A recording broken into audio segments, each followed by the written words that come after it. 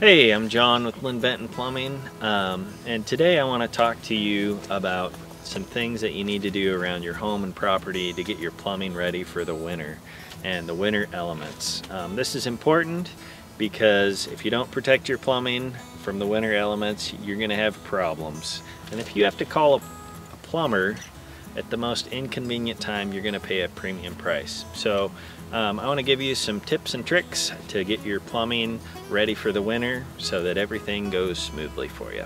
Hey, so the first thing that I want to talk to you about is your pump house. Now, if you live in town and you're on city water, you're not going to have a pump house. If you live in the country and you're on a private water system, such as the Dumbeck water system, you're not going to have a pump house. If your pump and pressure tank is in your garage, of course you don't have a pump house. However, if you do live in the country and you do have a pump house, this is going to apply to you.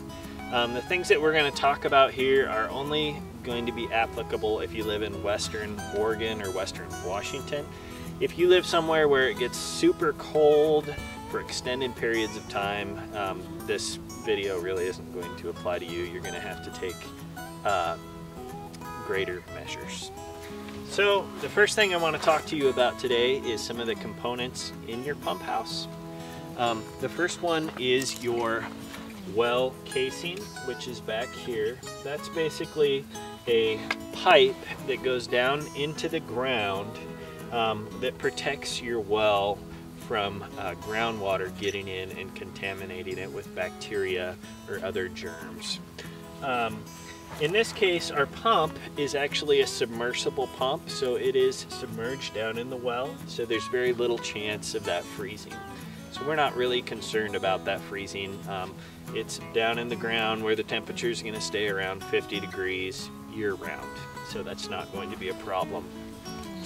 Sometimes, if you have a really shallow well, you'll have an above-ground pump, and in that case, you would want to take care to make sure that that doesn't freeze. Our next component that we're going to look at today is going to be our pressure switch, which is right here.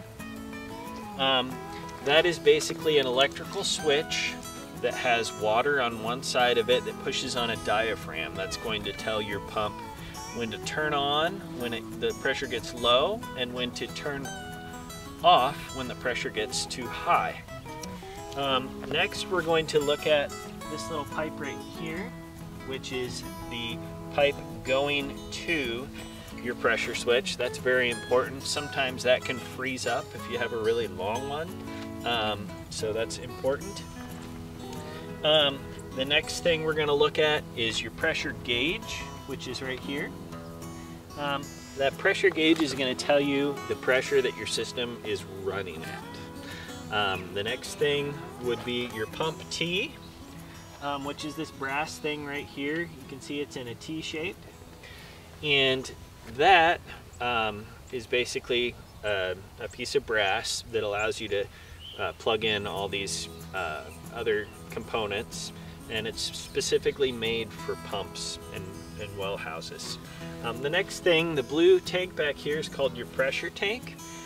That's a steel tank. It has a rubber diaphragm in it, and it basically holds pressure for your system, and that enables your pump to not have to run all the time. It can store that pressure, and then as the pressure gets low to a certain point, it will turn on, and when it builds enough pressure, it will turn off. So that's a nice feature. The next thing is the pipes coming out, which are going to go to whatever you have at your house.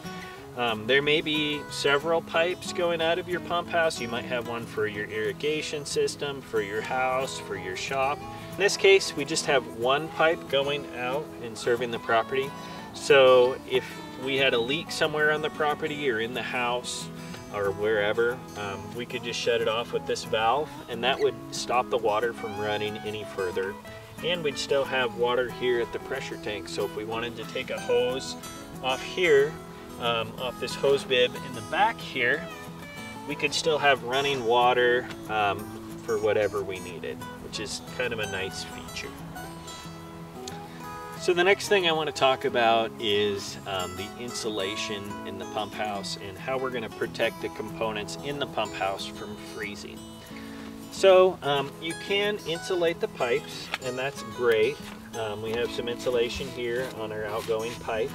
The problem with just insulation is insulation just holds in the heat that you have in the pipe already. So if there's no movement and you have an extended cold snap, that heat is eventually going to be drawn out, and then your pipes will freeze, and when they unfreeze they will probably break. So insulation by itself is not always a great solution to getting your pump house winterized.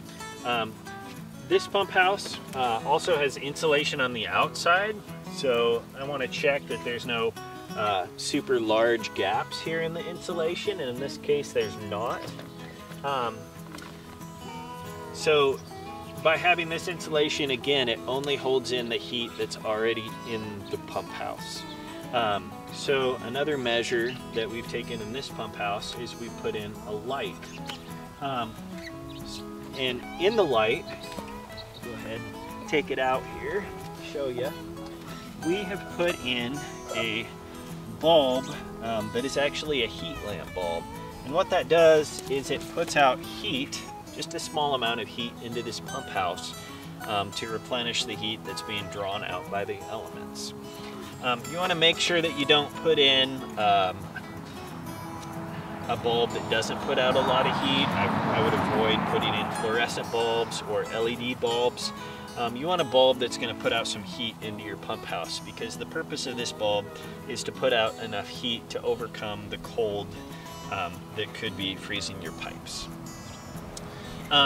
So we want to check and make sure that this bulb is working correctly, because if it's not, and we think it is, we're going to have a real problem.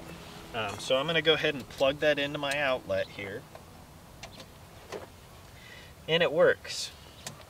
Now, if for some reason it didn't work, we would want to take a look at our outlet, and if it was a GFCI outlet, we would want to make sure that it was reset and it had power to it, so we could plug in a different light bulb or whatnot. But before we go replacing a bulb, we want to make sure that the outlet is working. Now, I'm going to go ahead and hang this back up.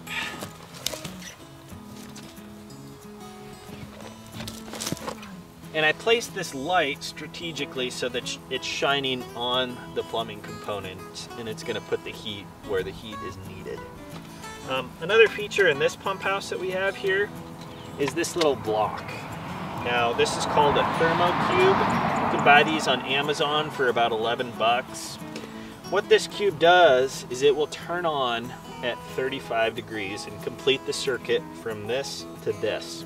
So it will turn on and off your lamp as needed when the temperature gets below 35 degrees. So you don't have to wake up in the middle of the night, come out and turn on your light when it gets below freezing. You don't even have to think about it. For 11 bucks, done. So that was a very great invention.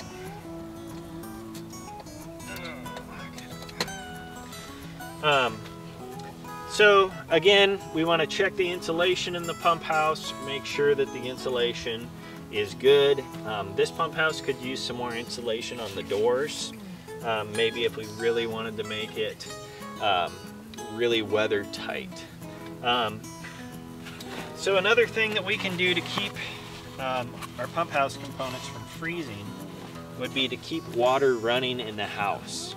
Unless it gets really super cold out, water isn't going to freeze when it's moving. So keeping a really slow drip on the faucet, maybe a drip every 10 to 30 seconds, is going to be enough movement in the water to keep the pump house components from freezing.